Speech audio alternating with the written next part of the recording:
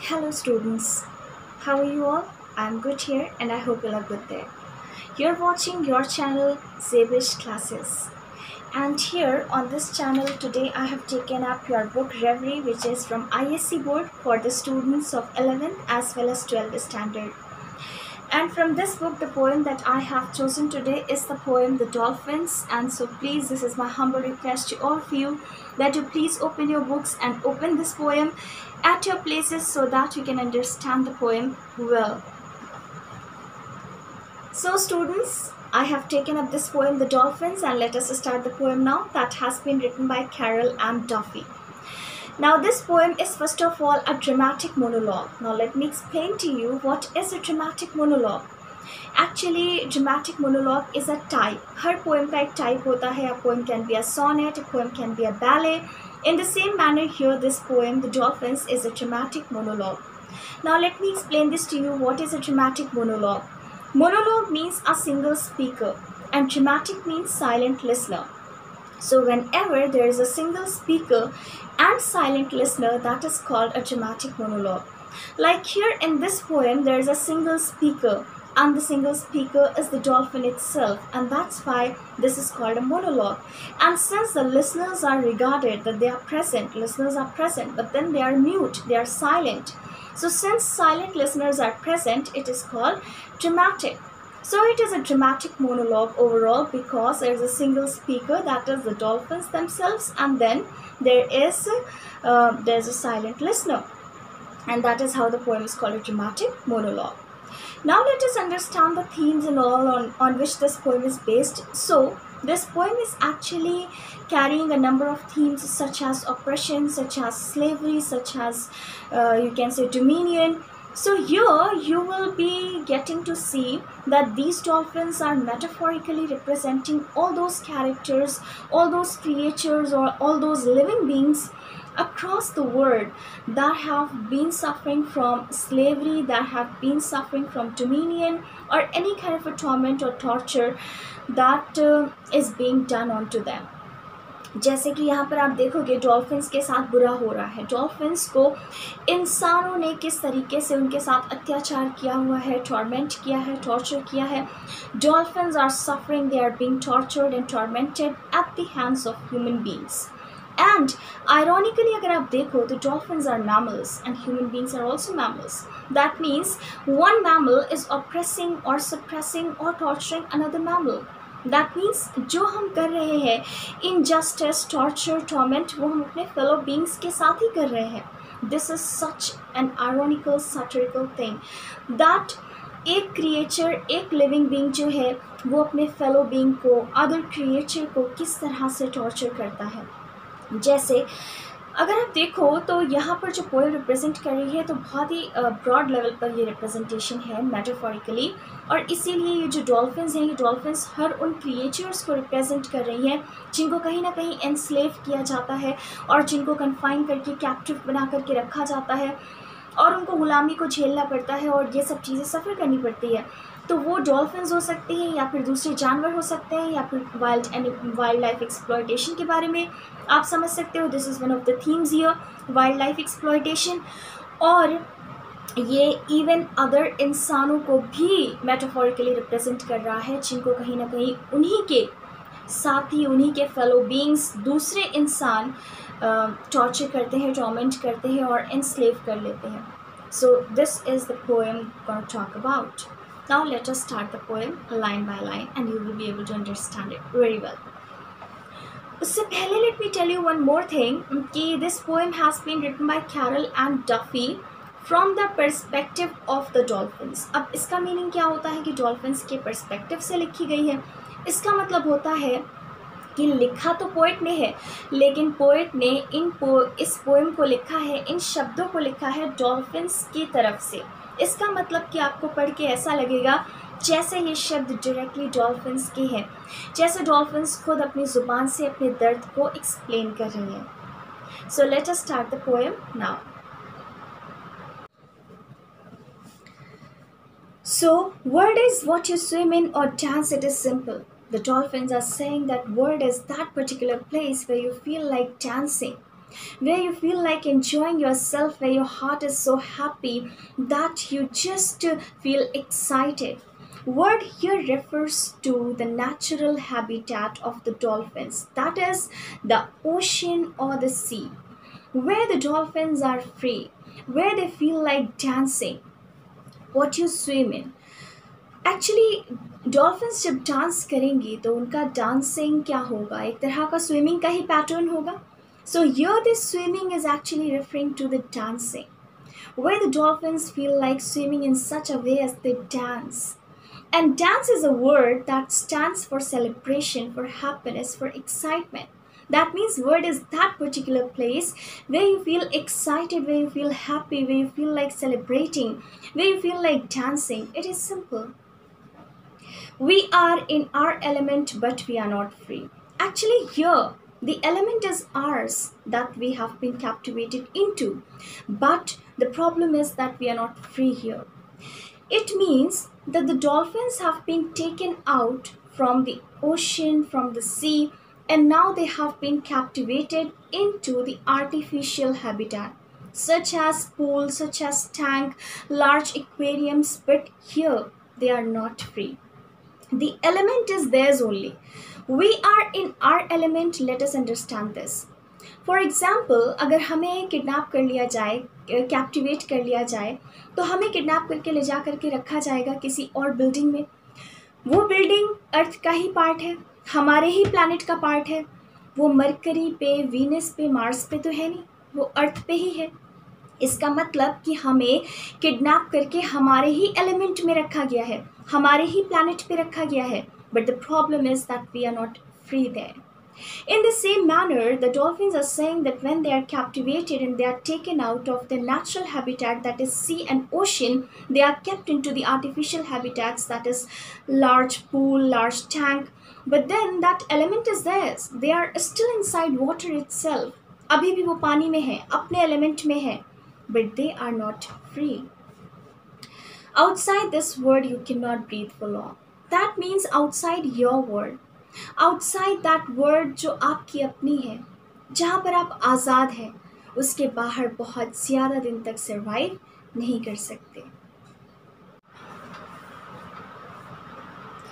The other has Y shape. यहाँ पे समझिएगा.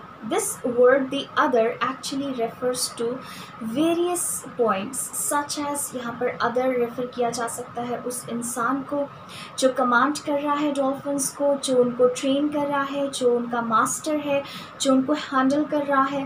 तो ये इसका meaning, actually there is ambiguity in the line. That means the meanings can be derived in different ways and there are different meanings as well. So here it can also refer to this कि वो जो इंसान है, दूसरा इंसान हमें command कर रहा है, हमें मास्टर कर रहा है. और दूसरा मीनिंग इसका ये भी है कि अदर यहाँ पर रेफर कर सकता है, and it might be referring to all those other dolphins, to all those other creatures that are victimised bye some other human beings. That means कि ये अदर दूसरे victims को भी रेफ़र कर सकता है इस लाइन के अंदर. वो दूसरे victims जिनका सेम सिचुएशन है, जिनकी सेम शेप है, सेम कंडीशन है as this dolphin has. The other's movement forms my thoughts. Again, this other can be referred to that person, that commander, trainer, जो कमांड कर रहा है और डॉल्फिन्स को फॉलो करना पड़ रहा है. या फिर ये अदर रेफर कर सकता है उस लीडर डॉल्फिन को जिसको ट्रेन किया गया है कि वो इनिशियल स्टेप लेगी और बाकी की डॉल्फिन्स उसको फॉलो करेंगी. या फिर ये रेफ़र कर सकता है अगेन उन सारी विक्टिम्स को जो कैप्टिविटी से और इस तरह के जुल्म से सेम सिचुएशन में सफ़र कर रहे हैं, वो सारे विक्टिम्स, उनको रेफ़र कर सकता है कि उनका जो मूवमेंट है, उनका जो पेन है, वो हमें अपने पेन की याद दिलाता है. राइट. एंड ऑल्सो माइंड, वो लिखा है कि एंड ऑल्सो माइंड, मतलब my own thoughts, my own pen, I can feel, I can sense. तो दूसरों के मूवमेंट्स से भी हम रियलाइज़ कर पा रहे हैं और अपने पेन से भी हम रियलाइज़ कर पा रहे हैं कि कितना बुरा दर्द है ये लैक ऑफ फ्रीडम का, जहाँ पर आज़ादी नहीं होती, जहाँ पर फ्रीडम नहीं है. There is a man and there are hoops. असल में सबसे बड़ी प्रॉब्लम यही है कि एक आदमी है जो हर वक्त हमारे सर पे खड़ा होता है, टॉर्चर कर रहा होता है, कमांड कर रहा होता है, ये करो, ऐसे करो, वैसे करो। You must be knowing hoops. Hoops असल में सर्कुलर शेप का होता है। It can be a wooden one or anything which is circular in shape is called a hoop. It can be your earrings also that are hoops that are circular in shape. So here hoops refer to something which is circular in shape and उससे generally वो use करते हैं PT करने के लिए, exercises करने के लिए, गेम्स खेलने के लिए। तो यहाँ पर उन्होंने कहा डॉल्फिन्स ने कि ज़िंदगी हमारी इसलिए भी बर्बाद है कि एक आदमी है जो हर वक्त सर पे खड़ा होता है और उसके हाथों में हूप्स है। तो वो hoops is like it's like a toy being used over here, कि उनको दिया जाता है कि इसके साथ तुम्हें जंप करना है, इसके साथ खेलना है। तो उसका कहना है कि हमें हूप्स पकड़ा दिया जाता है। तो यहाँ पर कुछ भी नेचुरल नहीं है, सब कुछ बड़ा मटेरियलिस्टिक लगता है और इंसान हर वक्त हमारे सर पे खड़ा हमें कमांड कर रहा होता है। There is a constant flowing guilt. Again, this line has got that ambiguity, and there are two meanings that can be derived from this line. The first meaning is कि वो जो इंसान कंटिन्यूसली उनको command कर रहा है, somewhere or the other he might have that guilt inside him, कि जो हम कर रहे हैं वो गलत है। और वो कर रहा है लेकिन वो कहीं ना कहीं उस चीज़ से अवेयर भी है और उसको रियलाइजेशन भी है। और दूसरा मीनिंग ये है कि वो जो डॉल्फिन्स है ना, खुद उनके अंदर एक गिल्ट फीलिंग है इस बात के लिए कि असल में तो वो हमेशा से यहाँ पे थी नहीं, उनको लाया गया है, उनके नेचुरल हैबिटेट से कैप्चर करके यहाँ पे लाया गया है। तो नेचुरल हैबिटेट से कैप्चर किया होगा तो कोई चारा डाला होगा, बेट डाला होगा जिसमें वो फंस गई होंगी और उसके बाद उनको यहाँ ले आया गया। तो उनका इसी बात का गिल्ट है कि क्यों हम इतने प्रेजेंस ऑफ माइंड में नहीं थे, कैसे हम फंस गए और आज हम इस तरह से सफ़र कर रहे हैं due to this captivity and torture and torment and lack of freedom. So this stanza is clear. Now let's move on to the other stanza. We have found no truth in these waters. इस पानी में ना कोई सच्चाई नज़र नहीं आती। यहाँ पर सच्चाई का मतलब है अटैचमेंट, अपनापन। ऐसा नहीं लगता जैसे ये पानी हमारा है, इससे कुछ हमारा अपना कुछ जुड़ा हुआ है, कुछ यादें हैं। जैसे हम फॉरेन तो चले जाते हैं अब्रॉड, लेकिन वहाँ पर हमें ये लगता है कि कुछ अपनापन सा नहीं है। इंडिया की बात ही अलग है, देश तो वही है हमारा। सो वैसे ही इस पानी में उनको ना वो बात नहीं लग रही है, वो मज़ा नहीं आ रहा है, पानी में वो अटैचमेंट नहीं है। No explanations tremble on our flash. यहाँ पर एक्सप्लेनेशंस का मतलब है सेंसुअल फीलिंग, दैट सेंसेशन, कि जब ये पानी हमारी स्किन को, हमारे फ्लैश को टच करता है तो हमें वो सेंसेशन नहीं आता, वो फीलिंग नहीं आती, वो मेमोरीज नहीं आती, अपनेपन की फीलिंग नहीं आती। और ये जो लाइन है, दिस इज जक्स्टापोजिशन। जक्स्टापोजिशन का मतलब होता है when we keep two things together which are completely opposite in nature and we compare to completely opposite things by keeping them at the same place. तो दो एकदम ऑपोजिट चीज़ों को हम साथ साथ रखकर जब कंपेयर करते हैं उसको जक्स्टापोज करना कहते हैं, और it is called जक्स्टापोजिशन। So here it is जक्स्टापोजिशन। We were blessed and now we are not blessed. We were blessed मतलब कब? Here also you will see that the dolphins have been continuously comparing their two lives in the previous their previous life in the natural habitat and the present life in the artificial habitat. So we were blessed कहाँ? previous life में, जब हम natural habitat में थे, that means ocean में, sea में। क्यों? क्योंकि वहाँ पर ना तो confinement था जगह का, और ना ही ये कैप्टिविटी थी, ना ही हम गुलाम थे, हम आज़ाद थे, कोई कमांडर, कोई ट्रेनर नहीं था, अपनी मर्ज़ी के मालिक थे। यहाँ पर हम ब्लेस्ड नहीं हैं। कहाँ पर? At present in the artificial habitats. मतलब it can be a pool, it can be a tank, it can be aquarium, large one. So here we are not blessed. Why? Because we do not have freedom to do things voluntarily और for own will. हम चीज़ें यहाँ पर अपनी मर्ज़ी से नहीं कर सकते। And after travelling such space for days we began to translate. और फिर क्या होता है कि जब आपको एक जगह दे दी जाती है रहने के लिए, जैसे मान लीजिए कि I am sorry, I am taking this example that you were suppose you were kidnapped, you were captivated in a building, अगर आपको एक बिल्डिंग में रखा जाए कैप्टिवेट करके, तो चाहे वो बिल्डिंग कितनी बड़ी ही क्यों ना हो, और आप 1-2 दिन रहोगे, उसके बाद फिर eventually you will stand up and you will start travelling that space ना। तो जब आप उस स्पेस को ट्रैवल करेंगे, आप वो घूम के आएंगे, तो आपको ऐसा लगेगा, मतलब देखो 2 दिन तो आप रोएंगे, जाहिर सी बात है कि आपको आपके घर से निकाल के एक दूसरी बिल्डिंग में कैप्टिवेट कर लिया गया है। चाहे वो बिल्डिंग कितनी भी बड़ी क्यों ना हो, लेकिन चाहे वो आपके घर से ही बड़ी क्यों ना हो, लेकिन वो आपकी दुनिया से बड़ी नहीं है, क्योंकि अपने घर में आप आज़ाद थे और वो पूरी दुनिया आपकी थी, आप जहाँ चाहे वहाँ जा सकते थे। लेकिन उस बिल्डिंग के अंदर कैप्टिवेटेड है, कहीं और जा नहीं सकते। तो उस बिल्डिंग के अंदर जो फीलिंग आएगी वो अच्छी नहीं आएगी। और लेकिन कुछ भी हो जाए, जब हम किसी सिचुएशन में कैद हो जाते हैं, right, it can be me as well, so if I am captivated in that building, और उस सिचुएशन में कैद होने के बाद क्या होता है कि after some time we try to adjust, we try to find out कि क्या क्या वेज हैं यहाँ पर, क्या क्या क्या सोल्यूशन है। तो हम उसमें एडजस्ट करने लगते हैं और फिर उस पूरी बिल्डिंग को घूम कर देखेंगे कि कितनी बड़ी स्पेस है ये। और फाइनली तो building is a building and it's just a very very small part of the entire world.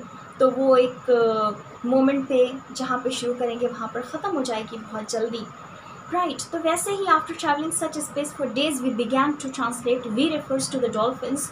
Dolphins are saying कि पहले तो हम बहुत रोते हैं, तड़पते हैं, लेकिन फिर हम स्टार्ट कर देते हैं सिचुएशन के साथ एडजस्ट करना। और जब हम एडजस्ट करने लगते हैं तो फिर we try to find out और calculate that space that we have got, that we have been captivated in. So we begin to actually find out the space and then we realize कि हमने जहाँ से शुरू किया था, जिस जगह से, जिस स्पेस से स्टार्ट किया था, हम घूमकर उसी स्पेस पे आ गए बहुत जल्दी। इसका मतलब the space is so limited, so confined and so same, it is the same space, it is so confined, it is so limited, and there is no or you can say that space is not as big as the world, so it is the same space always and above it is a man। इसका मतलब ये है कि ऐसा लगता है जैसे हम बहुत ही confined जगह पे हैं। Yes, this is again a very very important line and I just forgot to tell you one thing।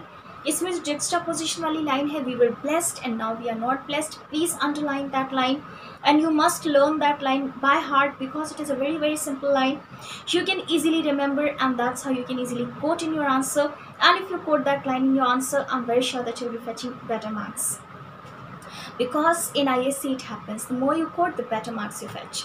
So here again this line is very very simple, it is the same space always। there are two problems in this artificial habitat, there are basically two problems and the two problems are as follows कि पहली चीज़ तो ये है कि जगह बहुत limited है, बहुत कन्फाइंड है, ऐसा लगता है जैसे हम फंस से गए हैं, यहाँ से आगे जा ही नहीं पा रहे, मूव करना स्टार्ट भी करते हैं तो बहुत जल्दी सेम पॉइंट पे वापस पहुँच जाते हैं। और सेकेंड प्रॉब्लम ये है कि सर पर हमेशा एक आदमी खड़ा होता है जो हर वक्त टॉर्चर कर रहा होता है, ऐसे करो वैसे करो, ऐसे स्विम करो, वो स्विम करना भी सिखा रहा होता है, जंप करना भी सिखा रहा होता है, खेलना भी सिखा रहा होता है। Means we are not allowed to do anything that is set by our heart. तो हम कुछ भी अपनी मर्जी से नहीं कर सकते, so we are not free at all and this lack of freedom is a very very big pen, कि जब हम आज़ाद नहीं होते और ग़ुलाम होते हैं, ये बहुत बड़ा दर्द है, इसके साथ कोई भी क्रिएचर जिंदा नहीं रह सकता। So you understood this stanza too? Now let's move on to the third one. And now we are no longer blessed, for the world will not deep into dreaming। ऐसा लगता है जैसे अब हम blessed नहीं हैं। यहाँ पर हम blessed क्यों नहीं हैं? For का एक मीनिंग होता है because। तो यहाँ पर हम blessed नहीं हैं। यहाँ पर मतलब कहाँ पर? At present, in the present life, that means in the artificial habitat। यहाँ पर हम blessed नहीं हैं क्योंकि यहाँ की दुनिया इतनी गहरी नहीं है जहाँ पर हम ख्वाब देख सकें, जहाँ पर हम सपने देख सकें। यहाँ की दुनिया में उतनी गहराई नहीं है, जाहिर सी बात है। एक सी और एक ओशन की जो डेप्थ होती है उसकी कंपैरेटिवली, तो इन आर्टिफिशियल वाटर बॉडीज़ की कोई डेप्थ होगी नहीं, तो यहाँ पर हम सपने नहीं देख सकते। The other knows and out of love reflects me for my self. यहाँ पर जो अदर वर्ड है ये रिप्रेजेंट कर रहा है अदर विक्टिम्स को, अदर क्रिएचर्स को जो सेम सिचुएशन में सफ़र कर रहे हैं, who are selling in the same boat, which are in the same situation. इसका मतलब क्या, वो सब जो गुलाम है, वो सब जो कहीं ना कहीं किसी ना किसी इंसान के हाथों टॉर्चर हो रहे हैं। द अदर नोज, और अदर डॉल्फिन्स को भी कहा जा रहा है जो सेम सिचुएशंस में है, सेम सिचुएशन में है। The other knows and out of love reflects me for my self. तो इसका मतलब डॉल्फिन का ये कहना है कि वो जो अदर डॉल्फिन्स हैं या जो अदर क्रिएचर्स हैं जो सेम सिचुएशन सेम पेन में है, जो गुलाम बने हुए हैं, जो टॉर्चर किए जा रहे हैं, वो समझ सकते हैं। उन्हें पता है मेरे इमोशंस का, मेरे दर्द का। और जब हम उन्हें देखते हैं ना, तो आउट ऑफ लव का मतलब है आउट ऑफ एम्पैथी। ऐसा लगता है जैसे हमारी सिचुएशन सेम है और कहीं ना कहीं अपने अंदर हमें उनकी इमेज नज़र आती है और उनके अंदर हमें अपनी इमेज नज़र आती है। We C R silver skin flash bye like memory of somewhere else. और जब इस पानी में, क्योंकि इनकी सिल्वर स्किन होती है और वो पानी में ग्लो करती है, शाइन करती है, तो इनका कहना है कि जब इस पानी में हमारी स्किन शाइन करती है तो वो शाइन भी इतना आर्टिफिशियल लगता है कि ऐसा लगता है कि ये ग्लो हमारे अंदर से नहीं आ रहा। ये ग्लो कहीं ना कहीं हमें हमारे प्रीवियस हैबिटेट की मेमोरीज़ की याद दिला रहा है। यादें याद आ रही हैं कि कैसे उस टाइम पर हमारे प्रीवियस नेचुरल हैबिटेट में जब हमारी स्किन इस तरह से शाइन किया करती थी तो हम अंदर से खुश होते थे। तो ये भी जो है, ये फ्लैश भी है, ये रिमाइंडर है हमें हमारी मेमोरीज़ का, हमारे प्रीवियस लाइफ में नेचुरल हैबिटेट्स में। There is a colored ball we have to balance till the man has disappeared। इसका मतलब ये है कि यही प्रॉब्लम है। कलर्ड बॉल भी दे दिया है, हुप्स भी दे दिया है। हुप्स एक टॉय है, हुप आई टोल्ड यू।